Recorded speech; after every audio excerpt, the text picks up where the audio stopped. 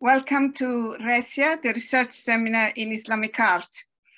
I'm very glad to introduce you Tawfiq Dudley, who is talking to us tonight from Jerusalem.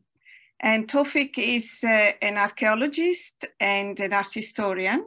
He teaches at the departments of Middle Eastern Studies and Art History at the Hebrew University in Jerusalem. His research is on archaeology. He's done several excavations in Jerusalem, Al-Lid, Sinabra, among others. But also his research is in art history, research in Persian painting, in particular Timurid illustrated manuscripts. And in fact, his book, Esoteric Images Decoding the Late Herat School of Painting, was published by Brill in 2019. Today, Tawfiq is going to talk to us on new finds within a famous so-called Umayyad desert castle, that of Khirbat al-Mafjar. He's published an article already on this in the Jerusalem Journal of Arabic and Islamic Art in 2019, volume 46. But the work continues, his work in progress, and we are looking forward to further publications soon. So thank you very much, Tawfiq, for joining us tonight, and over to you. Just to remind the audience to write your questions and your points in the chat, and I will put them to Tawfiq at the end of his seminar. Okay, Tawfiq. Thank you, Anna. I will share my presentation.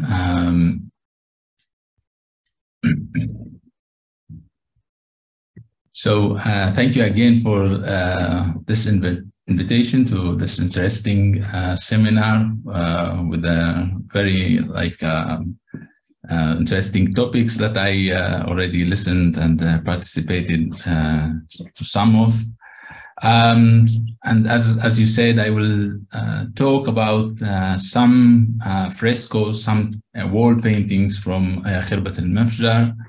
And I have to thank first Professor Donald Whitcomb, who a decade ago started or restarted, let's say, went to excavate again in Khirbat al-Mafjar with a Palestinian Antiquity Authority.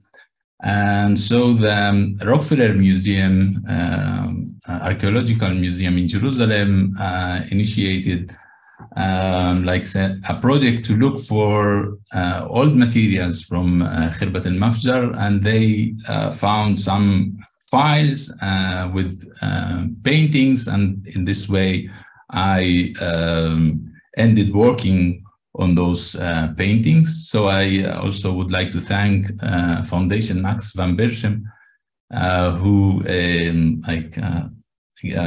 allowed me to conduct such a research out of generous scholarship, that allowed me to scan, to work, and to research those paintings. So Khirbat al-Mafjar, well-known site for archaeologists or art historians of the Islamic period. It was extensively excavated by Dmitry Baramki during the years 1934, 1948. A portion of the results of the 12 excavation seasons was published by Baramki in preliminary reports in the Quoda, and later in an almost complete report by Hamilton. In that publication, Robert Hamilton discusses the building methods and different decorations, mosaic, stucco, stone relief, and fresco. While his publication served as the basis for further scholarly analysis of the royal complex, little attention was paid to the frescoes. And here we have a general look on the site, and this is a courtesy of, again, Donald Whitcomb, back when they were working there. So what we have in Khirbat al-Mafjar are two main, let's say, units. And one is the bath, and especially the bath hall. And the other, the larger one, is the qasr, or the main palace. And the wall frescoes were found by archaeologists on the floors of the palace and on the floor of the bath hall. Although most of the paintings were discussed by Oleg Grabar as part of Hamilton's publication on the palace, the recent discovery in the mandatory archive at the Rockefeller Museum in Jerusalem of two large files containing aquarelles copies of the frescoes has generated renewed interest in them. So my main focus will be on the palace, but I will also refer to at least stucco, not fresco, in the bath or the hammam of this unit. So the majority of the paintings were found in the eastern wing of the palace. So we have here the rooms 1, 2, 3, and 4, and northern portico and southern portico as indicated by the excavator. So and most of the pieces I will introduce are from this part, the eastern part. Evidence from rooms in the eastern wing suggests that they didn't contain wall paintings, as no trace of frescoes was found on the extant walls of these ground floor rooms. The assumption, therefore, is that they fell from an upper floor. Hamilton suggests a possible partial reconstruction of this upper floor. And he is like referring also to Qasr Kharrana with an upper floor where you have also private rooms or audience halls. So it's not exceptional to Khirbat al-Mafjar that you have such a special room on the first floor, not the ground floor. So, but before we delve into reconstruction and talking about the paintings, I would like to give a slide about methods. So I'm here following somehow the excavator Baramki and Hamilton method. We have here materials, artifacts, or let's say architectural pieces first excavated or uncovered, then sorted, as you see, and then somehow reconstructed. Of course, you have this from the material on the ground and then to somehow imagination. So this, I will try to be in between those two lines, materials and then imagining how they supposed to stand or how they were standing on site, let's say. Moreover, as we can see in this picture, we are dealing at least with three elements, or perhaps should I say three time dimensions. The time when the remains were uncovered, represented here with not so a pleasant, let's say, man holding a stick with two kids standing in front of him, and they are like part of the workers. So this is the present time of retrieving and excavating back. And then we have a thick earth layer beneath this man, and this is like the excavation, and below it we have this layer of remains collapsed, and the time when those remains, the third line is when the remains were standing. Like, so we have the palace living, let's say, and then collapsed, and then excavators or archaeologists coming and retrieving those. It is somehow dealing with, I don't know if you would like to, but it's like having a piece of furniture from IKEA and you have the pieces, but you lost the manual. So this is, in general, how I like to imagine those materials and how you have to deal with them.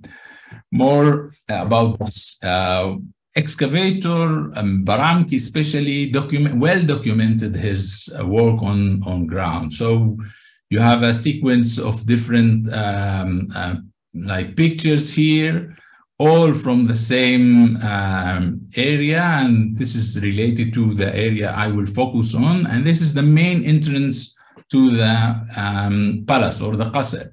So we have this pile of stones collapsed with this marble column in there, and Baramki is documenting each step he is doing. By the end, he will clear all of those like blocks to open the entrance, but some of those blocks also contained or were plastered and then painted with the frescoes. So this method or this well-documented process helped me, let's say, step back and enter to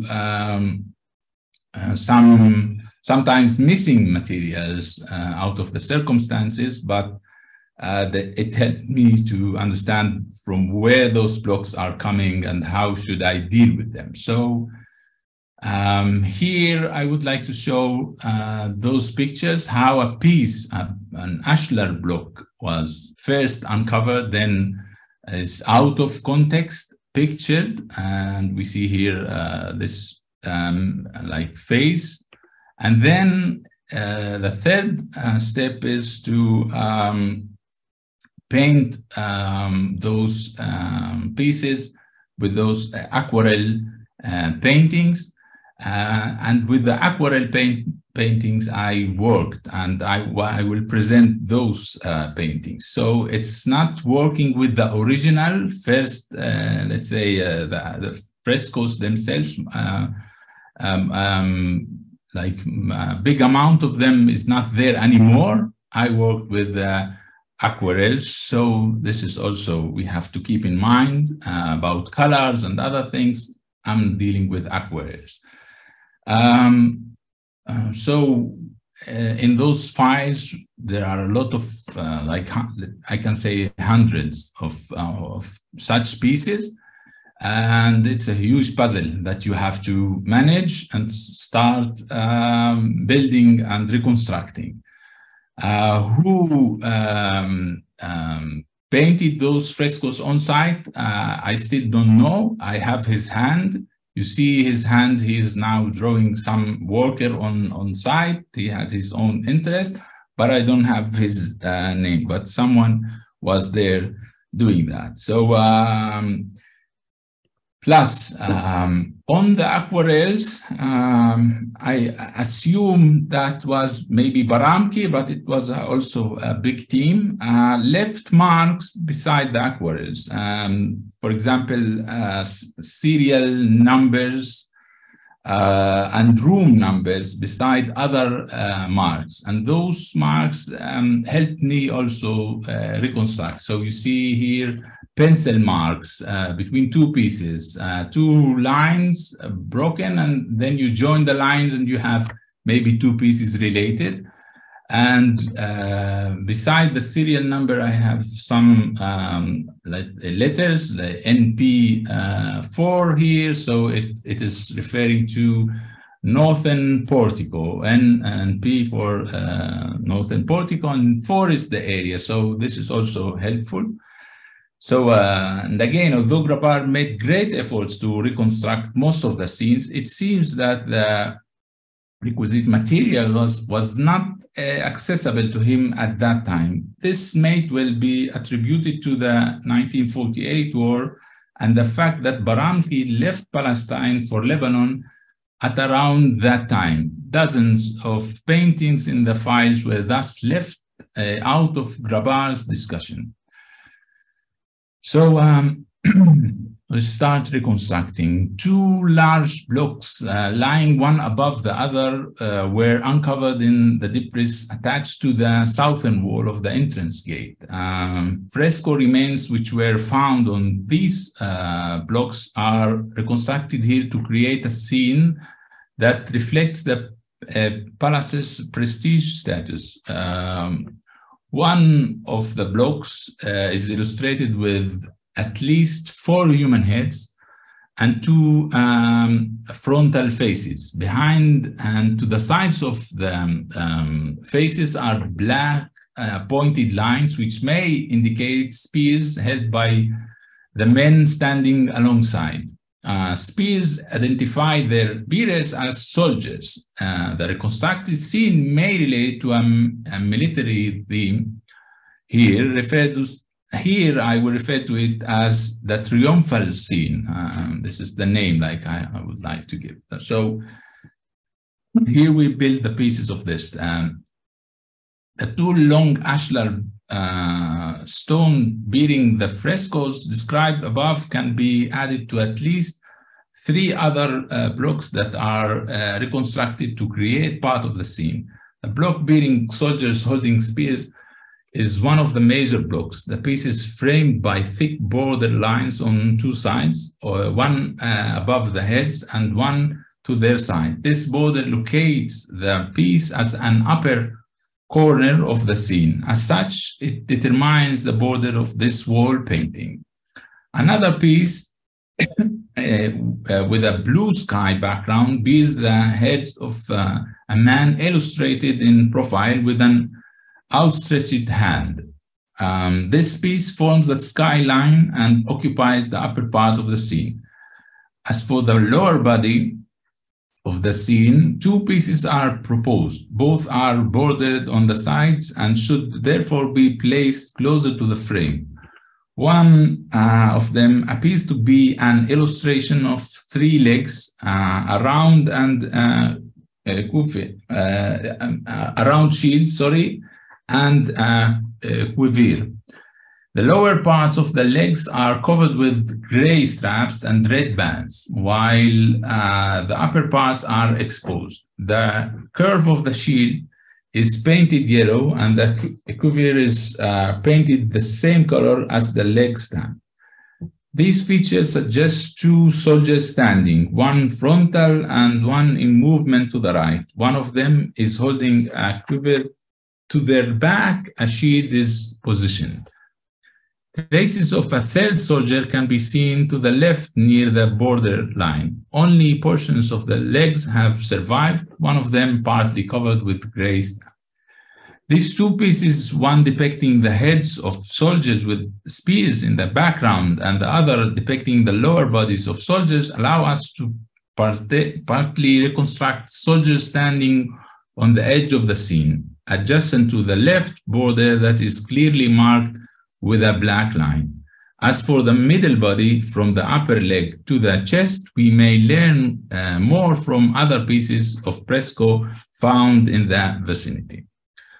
One piece bordered with a black line, similar to that in the previous pieces, depict different objects that are not fully identified.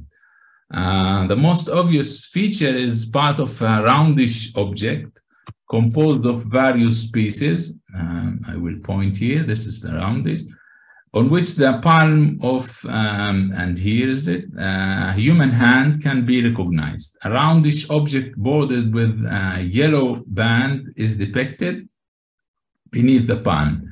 To the right of the palm is a yellow object decorated with black lines, creating a vegetal motif here.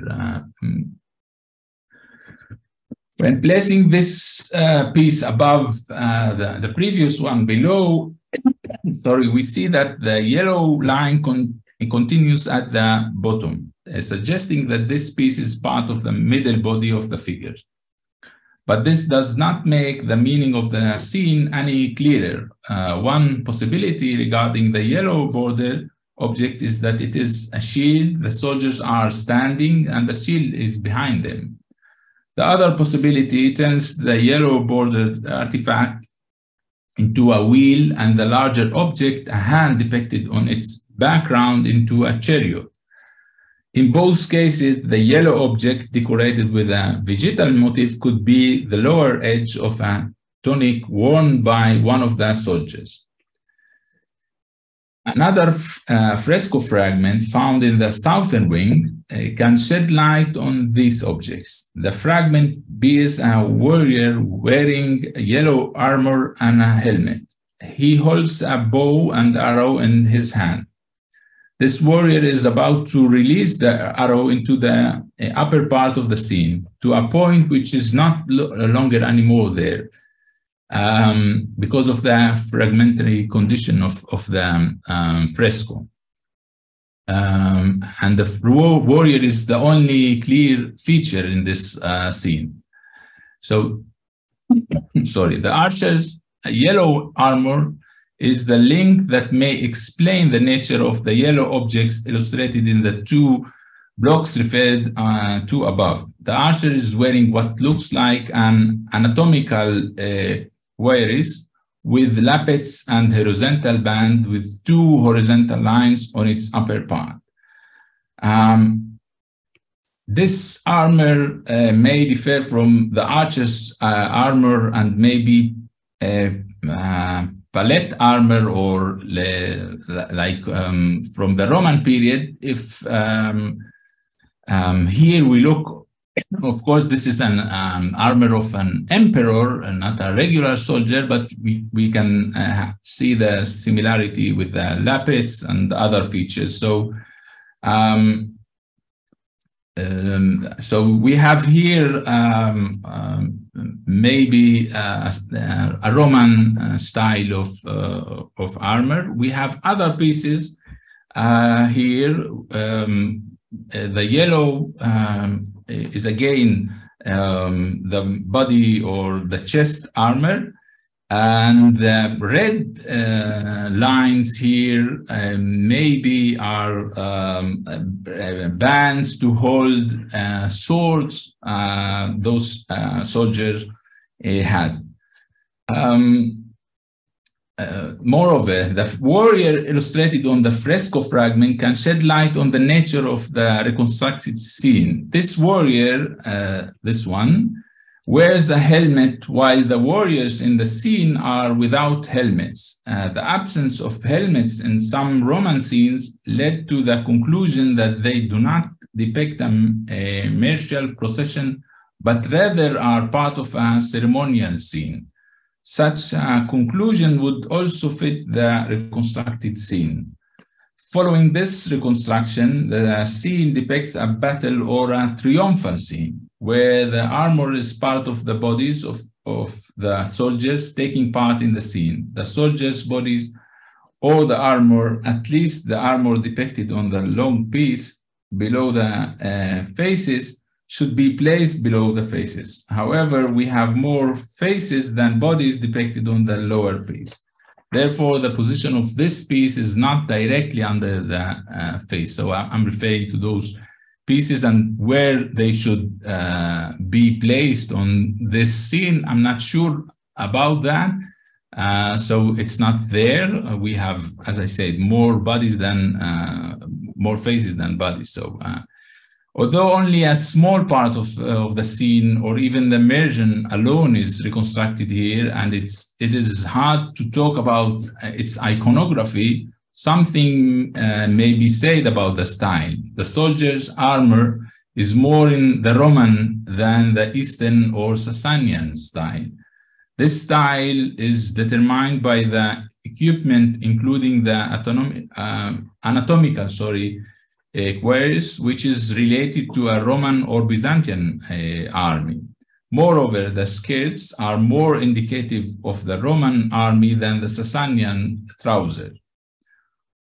On account of the scene's fragmental condition, only general impressions can be described here, drawing on well-known examples from the antique era without any documented connection to the artists from Jericho.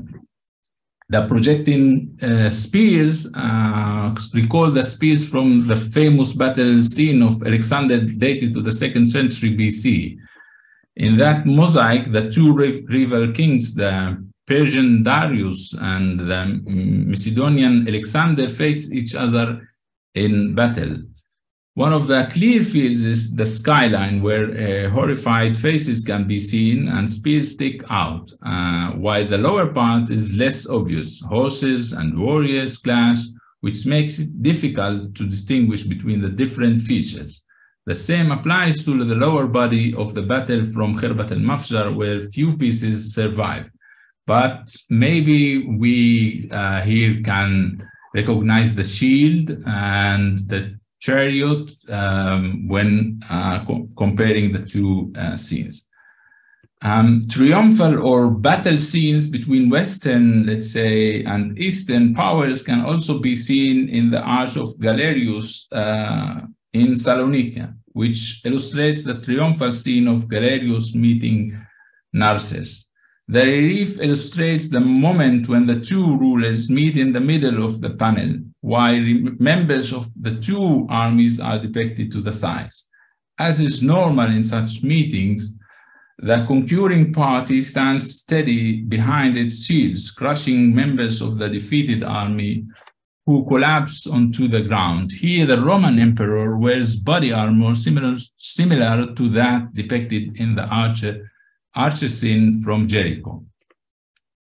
Now, the majority of the pieces from which the scene is reconstructed were, as I said, retrieved from the southern porch, more precisely near or even attached to the wall of the southern entrance tower.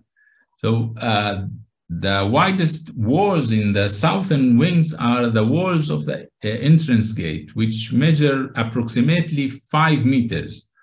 The blocks were thus once incorporated in the southern entrance tower. This does not mean that the paintings decorated the gate. Rather, they probably belonged to an upper floor that was partly supported by the entrance gate. More about the upper floor can be learned from Hamilton's reconstructions of the eastern and western wing. Hamilton proposed the existence of a basilical hall on the upper floor, with a central nave situated between two aisles, the center roofed with a rich timber roof, aisles with a flat roof, and a dome crowning an apse on the east. Following Hamilton's reconstruction of the upper floor above the entrance and taking into consideration the size of the stone blocks decorated with frescoes, we end up with two possible walls that can support the upper floor walls. Those are the southern and the northern walls of the square room of the entrance tower. As the majority of the blocks holding the triumphal scene were retrieved to the south of the tower, and because of their weight, which prevented their collapse and dispersion far from their original location, it is suggested that the triumphal scene decorated the southern wall of the square room that was once incorporated in the entrance tower. On the same southern and northern walls, Hamilton reconstructed niches that were partly found in the southern porch that extended beyond the entrance facade. As the southern wall is long, the painting can be placed on the upper decorative register above the niches. This room had a large window that looked east to the Moab Mountains. We can say that the power was not limited to representation. It was also present on site, especially when delegations or envoy visited the palace.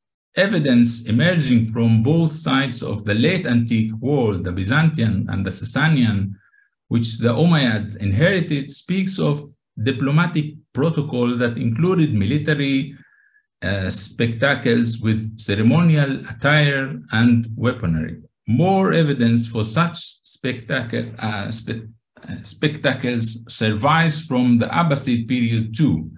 The historian Hilal bin Muhsin al-Sabai describes a famous reception given in 970 by Khalif al-Muqtadir at the Dar al-Khilafah of Baghdad for an embassy sent by the Byzantine emperor, and I'm quoting and reading, an envoy from the Roman emperor came in the days of al-Muqtadir, God bless him. As part of the preparation, the palace dar was covered with nice carpets and decorated with great installations. The door guards and their helpers and the chamberlains were stationed on the gateways, vestibules, passages, courtyards, and audience halls of the palace. Soldiers from various military ranks were standing in 2 rows dressed with nice clothes. Beneath them, the mules with gilded and silver saddles, and to their sides, the reserve mules dressed in the same manner. Those displayed the equipment and the huge weapons. They were standing from Bab al-Shammasiyya to Dar al-Khilafa, and following them were the chamberlains, slave pages, and eunuchs that were dressed with nice suits, swords, and decorated belts. The pre- and post-Umayyad ceremonial weaponry consists of 2 linked chains that the Umayyads probably did not break. This helps us visualize the human side of ceremonial life of al-Mafjar, while the reconstructed scene depicts the representation of power. However, we have to remember that evidences on the ground are more complicated than that. The entrance hall was lavishly decorated with stucco, such as this lady here, or those men heads jutting out of the walls. Perhaps those features had some meaning or where we are missing in our reading now. So it's just a suggestion for part of the meaning. More about the possible meaning of the triumphal scene perhaps can be added when comparing it to the paintings in Qusayr Amra. The Qasr, one of the palaces, if you cross the Jordan River, and like it's less than 1 day journey with a camel to Jordan. So there we have a basilica with the Caliph depicted on the wall, opposite the entrance.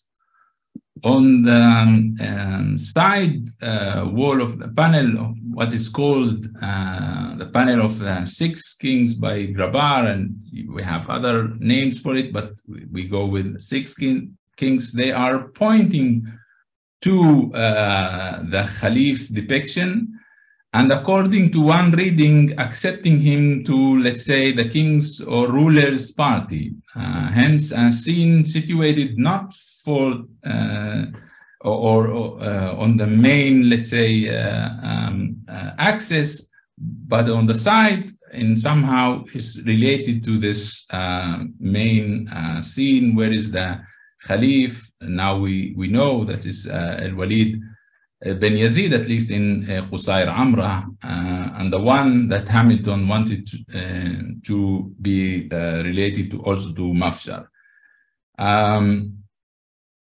So perhaps in Khirbat al-Mafjar, in the audience hall, this triumphal panel is pointing or leading to the Caliph himself sitting there in the audience hall, or one of the amirs. Behind the Caliph, a huge window was open, giving him access to the world outside, where maybe other kind of audience than the one allowed to enter the hall was standing. This Caliph standing by the window sent us to the bath facade. And now we are moving to the second main unit in this palace. This is the bath. So we are looking on the facade. So behind the Caliph, a huge window was open, as I say, giving him access to the world outside. Now, here on the facade of the bath, we have a statue of the Caliph situated in a niche above the arch of the main entrance to the bath hall. Now, following Ettinghausen, or Richard Ettinghausen's suggestion, this was part of the line that led by the end to the place where the Khalif or the prince who owned the palace used to sit in the hall, where stone chains suspended from the roof held his crown above his head. So back to the Qasr audience hall, we have to consider also the place of the window and the gaze outside, and not only the one inside. So we have two directions, especially because of this huge window that was open in this basilica. So, sorry, that was about this triumphal scene, its place, the basilica, and what we can say about that. More in this eastern section, but in another room, not in the what we call the audience hall, not so far from this hall, we have this panel already reconstructed by Oleg Grabar, and this was like, so we have this pattern of interlacing circles, each occupied by a composite creature with a dog's head, wings, and stylized peacock's tail, named by Grabar the dragon motif. And here I will refer to it as the pseudo simurgh.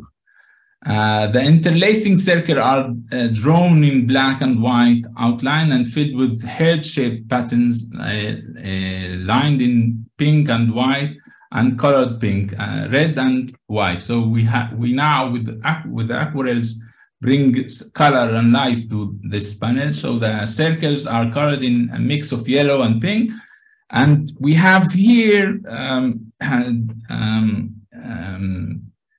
different, let's say, styles of this creature, and at least three types of tails.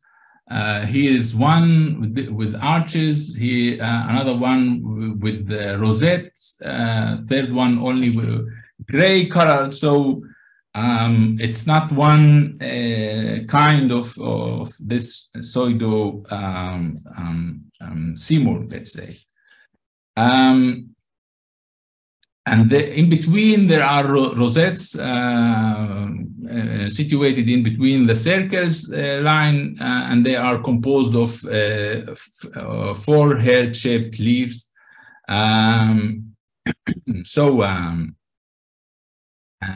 This was maybe in an upper panel, and in the same room, maybe below the simurgh or pseudo simurgh panel, we have this panel with rosettes, also reconstructed by Grabar, but now we have those colors. So if we follow looking for this pseudo simurgh, we can find it also in other Umayyad contexts. Like we have this symbol or this motif, let's say, in Qasr al-Hir al-Gharbi, sorry, and Qasr Hallabat. And in both cases, it is encircled in medallions, and also rosettes are there. And also we have such a pattern in what is called the Hall of the Ambassadors in Afro-Sayyab, which it's Sogdian earlier than the Umayyad in nowadays Uzbekistan, and we are looking on the German and the pattern on one of the figures there. So the latest research on the symbolism of this composite creature suggests that it was used to exalt the noblemen of Sogdiana and not as a representation of the simurgh of Iranian mythology. That is to say, it does not represent the Far or Khawarna mentioned in the Avesta. Now, the pseudo simurgh also appears on the garments of the rider on the lower rear wall of the Great Iwan of Taqi Bustan, which shares at least 3 common points with that of al-Mafjar. Both have a tail composed of one piece, and in both cases, the feathers of the tail are composed of a series of arcs arranged on one above the other and decorated with a leaf motif. 2, the medallions encircling the pseudo-simurgh are filled with heart-shaped pattern. And 3rd, the rosettes that are set in between the medallions are composed of heart-shaped leaves. If the artist of Taqi Bustan did indeed intended to imitate colors that were originally on textiles by engraving their pattern, the task of the artist from Khirbat al-Mafjar was simpler, as coloring is much easier than chiseling.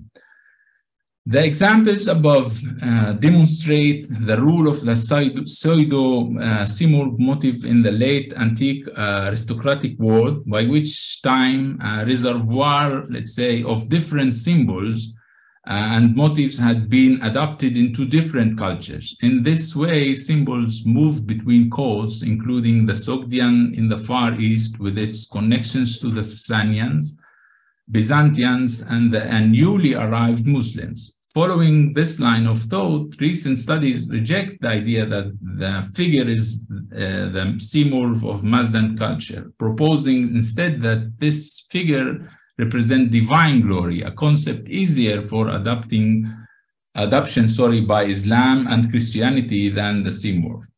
Matthew Canepa's reflection on cross-cultural motifs may enhance our understanding of their meaning. All of these images, I'm quoting here Canepa's, about those images, the winged victory, the nimbus, and ornamental motifs such as the bird in medallion and the simurgh served as cross-cultural mediators, meaningful in both cultural environments and useful for conveying claims about the subversions between the two cultures. And here is Canepa's book, Two Eyes of Earth, is talking about like Roman and Sasanians. In this case, the motifs did not necessarily originate in one culture and move to the other. Rather, the Roman and the Sasanian subversions were often mutually engaged with a third phenomenon under the watchful eyes of their opponent. So, end of quote. In conclusion, even if the pseudo-simurgh is not a symbol of the Khawarna or the Far, and even if it does not represent the simurgh from the epic of Zar and Rustam, it is still a rare motif. Evidence for its rarity is its sole appearance on the garment of the rider of Taqi Bustan, while most of the figures depicted in the grotto were garments with different patterns, including birds and rams. Moreover, it decorates the clock of one of the central figures in the whole of the ambassadors in ReSIA. So there are, as I said before I end my talk with this concluding remarks, there are a lot of more pieces to reconstruct, and together I'm just bringing some examples of human faces, imitation marble. Maybe you can recognize also some Sasanian again with those trousers here. Some architectural features, so things still need to be deciphered or reconstruct. So the reconstructed motifs and scenes reflect artistic development during the Umayyad period. Artists active in this period were basically integrating two traditions, the Sasanian and the Roman Byzantine. The newly established visual language emerging out of the two traditions can be seen in the various Umayyad monuments, either religious such as the Dome of the Rock and the Great Mosque of Damascus, or palatial complexes, for instance, Usair Amra and Qasr al-Hir al-Gharbi. Religious buildings bear only non-figural motifs, some of them similar to the motifs at Khirbat al-Mafjar, such as the scrolls and the rosette. The palace repertoire is larger and more diverse, encompassing animals and humans. The wealth of artistic techniques and motifs seen in Khirbat al-Mafjar is unique. The most popular artistic technique is without doubt the stucco, which covers huge areas of the palace, including the bath hall. Although the stucco was applied mainly to the walls of the ground floor and entrance porch, fresco paintings seem to have been limited to the upper floor. The audience hall above the entrance corridor was in all probability planned as the main reception hall in the palace, if not the throne room. Visitors were led to the staircase on the northern side of the qasr, ascended the stairs that led up to the main entrance of the audience hall. Once in the audience hall, visitors could see the triumphal scene and probably other scenes that are no longer visible. The scene facing the entrance of the audience hall of Qusayr Amra appears what is generally accepted as the figure of the patron, Walid ibn Yazid. However, the figure facing the entrance in Qusayr Amra is not the only one of importance. The figures on the side walls leading to the image of the patron in the main niche contribute to the scene of to the sense of prestige conveyed by this hall. The triumphal scene in Khirbat al-Mafjar, probably situated on the southern side wall, sends a similar message of power to palace visitors. Moreover, in Khirbat al-Mafjar, the patron whom audiences met in the hall could glimpse the view to the east through a wide window. This horizontal axis connected the patron with one kind of visitor from one side and possibly another kind of visitor from the other. In addition, following Priscilla Suchik line of analysis in relation to the decoration of the bath hall facade and its domed vestibule and her connection between the two parts, we may suggest that the meaning of the audience hall paintings situated above the main entrance probably related to the figures or the symbols that were once on this facade. A related message is delivered by other panels that decorate rooms on the upper floor of the palace. In one room on the southern wing, human figures are depicted in Eastern and Western costume.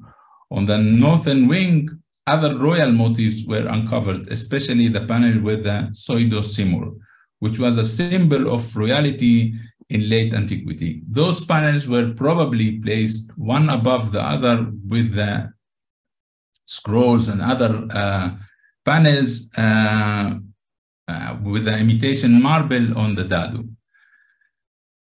And by the end, to paraphrase, let's say, Grabar, we may conclude by saying that the adaptations to the complex visual repertoire made by the patron or the artists of the Mafjar demonstrate considerable intellectual and aesthetic involvement and not merely novorish whimsy. And I would like to thank here also the curator, the previous curator of the archive or keeper of the archive in Rockefeller Museum, who helped me a lot here with the construction, Silvia Carpoeco, and my also friend Slava Pilski, who also helped me with the plans and work those to reconstruct and place those pieces in a good shape and image. And thank you all for listening. Thank you, Tawfiq, very much for this very interesting talk on this amazing palace, and for bringing the spotlight on the wall paintings. Of course, you know, Khirbat al-Mafjar is much better known for its mosaics and not so much for the paintings, maybe, and also for bringing the paintings, the wall paintings, in connection to other palaces. You mentioned Qasr al-Khair al-Gharbi and of course Qusayr Amra. And I'm wondering whether you talked about, you know, the royal figures and the battles, and you talk about the possible stylistic relationships. I wonder whether your work, also in the work in progress that you're doing, whether you have encountered any scene that can be a narrative scene, maybe difficult to decipher, in the same way that Qusayr Amra now, obviously, especially in recent years, has been the subject of much studies. So I was wondering whether you had any insight about that for Khirbat al-Mafjar.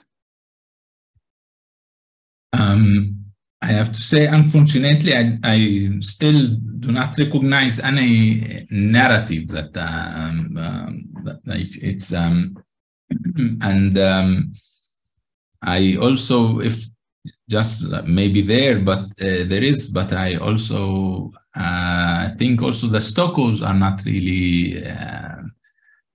And I have to say also the stuccos still need to be studied. Like, of course, they are well published in Hamilton book, but there are like thousands, and now it's not hundreds, but thousands of pieces still there in the museum, waiting to someone to connect. So and there I don't remember also a narrative, let's say. Yes, interesting. Thank you very much. There are a couple of points in the chat. One is there a difference from Jamie Comstock? Is there a difference between Simurgh and Semmurgh? Like I have to say that I decided to play with the naming just to refer that this is like not the let's say Avestan or the Iranian as we used to refer to it, and there are now let's say new thoughts about it. So this is my point of using different naming. So I don't know if there is a real difference between Sinmurgh or Simurgh, like and if I will read from the Shahnameh, it will be written Sinmurgh, of course. So and Gunnar Heinzson, splendid presentation. Are there any pre-7th century structures on the site? Pre-7th century in recent excavations by Donald Whitcomb, as I said, and the Palestinian Antiquity Authority on the northern part, and also not far from the bath hall and the bath itself, they didn't like tackle such like period. So it seemed it was like everything there is started with the Umayyad, let's say. And Karen Pinto, please see my article on find of earliest painting of moon in Qusayr Amra, and she puts the link there. Thank you. Yes, are there any other comments or questions? Please write in the chat. So Fatma says, what is the technique of these paintings? Are they fresco or a secco? I didn't examine them. We have only few pieces still preserved in the museum, and they are, I have to say, were not so in my hand reach, so I couldn't, let's say, examine them and the way they were, let's say, applied and which kind of materials used there. And as I said at the beginning, I worked mainly with the aquarels. So yeah. Yeah, so that's something again in progress to look at. I was actually quite interested in these aquarels that you showed at the beginning. You said that we don't know who made them, but you know, sort of the connection with obviously with Herzfeld's reconstruction of the wall painting of Samarra comes to mind, and other reconstruction of that period. So that it's interesting to see the methodology of reconstruction of wall paintings that was common. Yeah, this is also on my let's say list to check. But plus there are a lot of let's say letters preserved that have some relation to the team working there. So you have surveyors and but the painter, maybe his name is there, but they are not referring to him as, you know, as the painter. He was doing various maybe works. So still I don't have his name still. Yeah, and if I may add, with this last slide, it is always here in Khirbat al-Mafjar is a partial, let's say, reading, because of course I divided the frescoes from the stuccos and the mosaics, but those people who decorated or planned the thing, they didn't thought about me dividing the methods. They had their own idea, complete, let's say. So what is really missing is all to reconstruct, but also to connect between the different motifs. So this is really, let's say, complicated, not something easy to do. Yeah, sure. To see whether the whole program was put together coherently. Yeah. Valerie Gonzalez, I'm wondering about the symbolization of this iconography that obviously draws from various late antique repertoire. Do you not think that there was a change of symbolic order in the Umayyad context because of the dynastic Islamic metaphysics that led to a different understanding of the material? I'm dealing with these questions in a recent article. Any insight on that? Interesting. Thank you, Valerie. I have to say, as you see, I was really trying to understand and to put together pieces. And this is like an advanced level, Valerie, what you're asking about, because at first I want to show those, what were those, let's say, the features, what is standing there, and then I will look for, let's say, those changes inside the dynastic or the Umayyad. Yeah. Sorry, but I'm not there still. Yeah. Yeah. Interesting questions. Yes. Yes. Yeah. So, there was a follow-up from Fatma. Are the paintings well fixed? Do they get deteriorated when you touch them? Again, Fatma, I'm not allowed to touch them. I have to say, this is out of the circumstances here, not much of them are there. And for example, there is maybe only one piece from this triumphal scene, what I call the triumphal scene, that is still there. Most of them are not there anymore. They disappeared or they were lost since back then. So I'm not really touching the materials, but they are in, let's say, still in a good shape. They are dry, not falling apart, as I can say, without touching them. They are still, the pieces that are there, they are still standing. Maybe this can answer your question about the nature of the material. Yeah, the material is not falling down. And back during the 40s, Baramki's team put some modern plaster on the edges of those pieces, so they are somehow kept and not falling down. I hope I answered you. So apart from your work on the documentation and reconstruction of the paintings, is there a conservation program?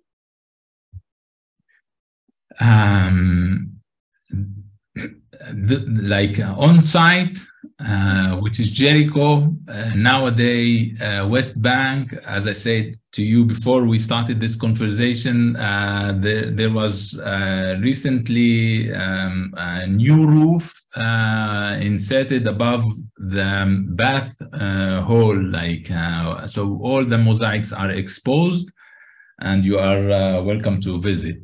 This is one side of the thing. The other side of Khirbat al-Mafjar is kept in Jerusalem in the Rockefeller Museum, which this museum somehow is frozen, let's say, since the 50s, out of the status quo, let's say, out of the political circumstances. So there is no real people touching those, the stuccos especially, they are there, and there is no real work on them. Here and there are some scholars coming to scan, to picture.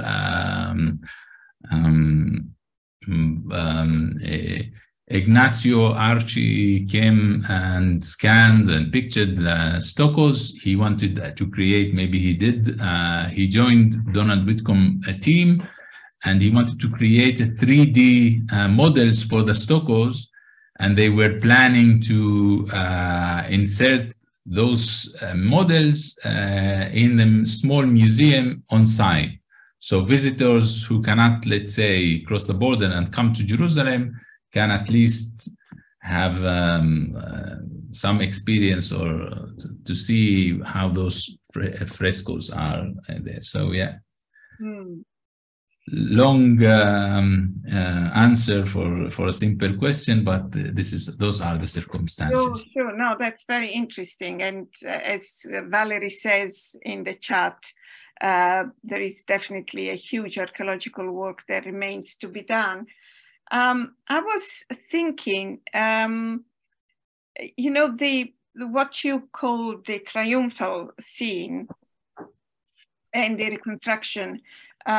So it could have been like those triumphal scenes that you showed, like the mosaics, the famous mosaics. But do you think that it could also be reflect like a ceremony that was taking place, rather than being the reflection of a generic triumphal scene? There is, of course, there is the possibility. If we will, I will manage to put more pieces, this can give us like a hint.